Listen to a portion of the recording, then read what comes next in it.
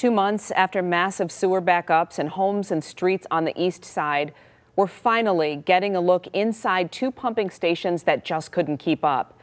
A new interim CEO is running the Great Lakes Water Authority. We're also learning more about a power cable cut days before that prevented several pumps from operating. Thousands of people have filed claims for hundreds of millions of dollars in damage. 7 Action News reporter Jim Kurtzner has been on this from the beginning with new information tonight. It's been 2 months since the first big rain and the sewage backups. The new boss in charge here says they're going to be better communicators, but she's short on answers that matter the most. Number one, we're committed to transparency.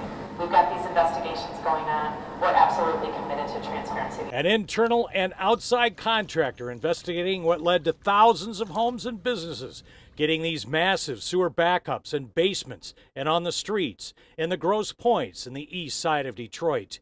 Detroit has gotten 30,000 claims for damage. How many claims into the larger water authority? I don't have those numbers today. I really don't. I know that our legal team's working on that. Several lawsuits have been filed seeking hundreds of millions in damage. Sources have told 7 Action News the water authority has only $10 million in insurance coverage. You have $10 million in coverage, and is that it for these claims? Yeah, so I really can't answer that question.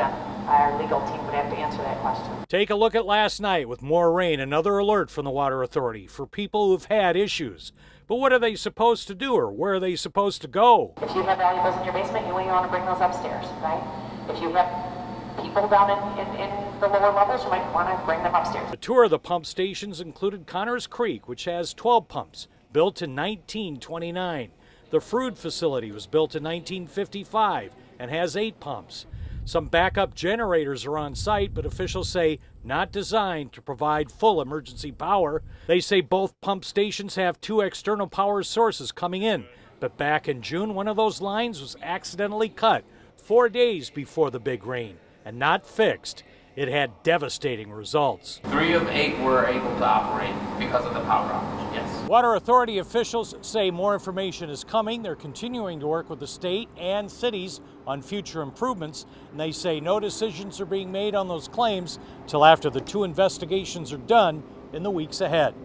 In Detroit, Jim Kurtzner, 7 Action News. Jim, thank you. Story will continue to follow, of course.